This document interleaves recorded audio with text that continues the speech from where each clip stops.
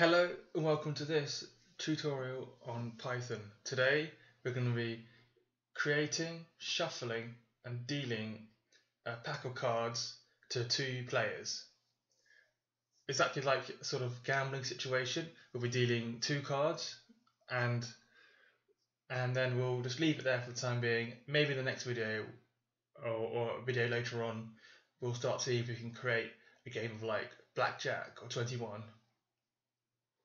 So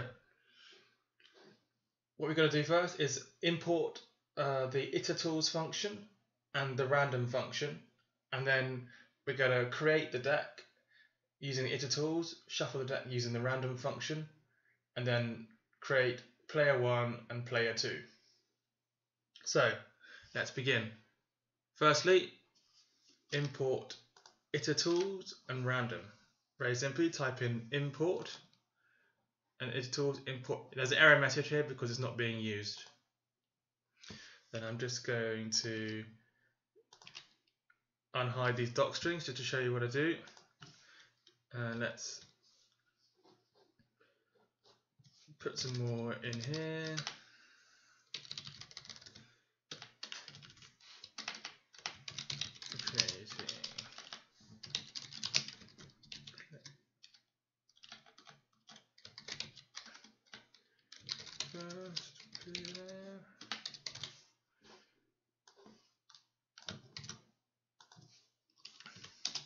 And that is creating the second player.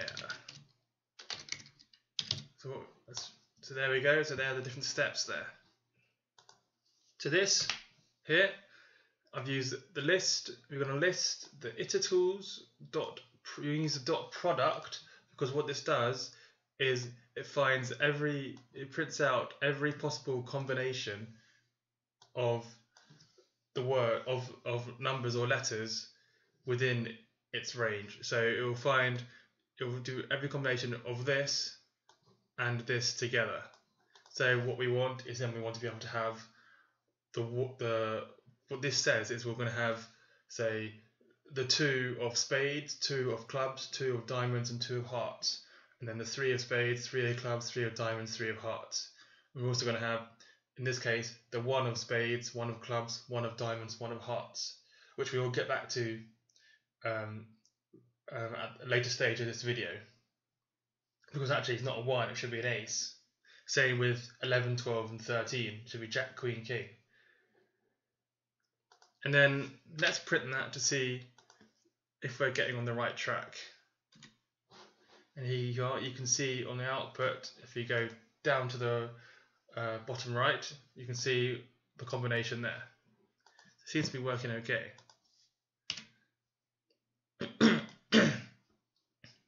So then we're going to shuffle the deck of cards. So we're going to use a random function for this.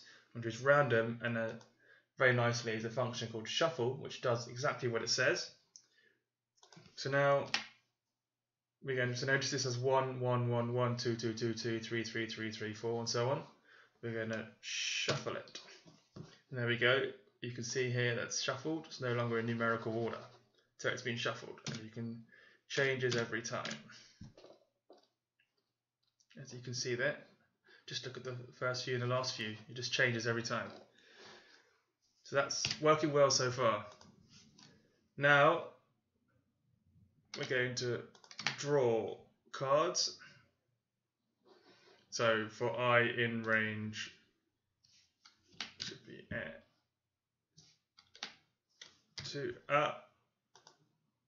that is actually no longer viable. That was in my first set of code before I introduced the players. So that can actually be discarded and no longer used because I modified it to add the players.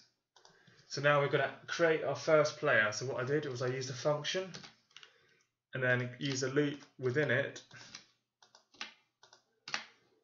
to, we don't need that because that's up here. We don't need this. Let's get rid of that. But I like to keep my hashtags right on the far left. So now we have we define the player, and for the loop between 0 and 2, we're going to basically print or deal those cards, and then we're going to remove them so that player 2 can't get them. So you've got card deck dot remove I, because we're looping around I,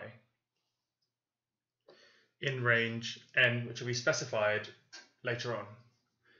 We're going to do exactly the same, but for j in range, because otherwise you have to print out the same cards. And then we're going to specify here how many cards we want to print it out. So, and there we go. You see, we have different cards, lots of hearts there. We can just keep doing this, and you can see it's a random selection every time. But now we want to make it more realistic, because you're not going to have 1 to 13. You're going to have, you know, ace, 2, 3, 4 to 10, and then jack, queen, king. So let's go back up to card where we defined card deck, and as you can see here, I've got another card deck defined here. So let's enable that, and we do exactly the same thing, except instead of range, I've actually put in a list of strings. I've put 2, 3, 4 as strings because otherwise the ace, jack, queen, king won't work. And then let's rerun this, and here we are. Straight away, the first one, all numbers, all of them are jack, queen, king, or ace. That's quite funny. There we go. You see, and we've essentially what we've done is we've just dealt 2 cards to each player. So I really hope you enjoyed that tutorial. Check it out again. Keep rewatching it if you don't quite understand it, and check out my other videos on Excel and Python. On my YouTube channel, AnalystRising. Subscribe if you like it, and then I'll see you next time.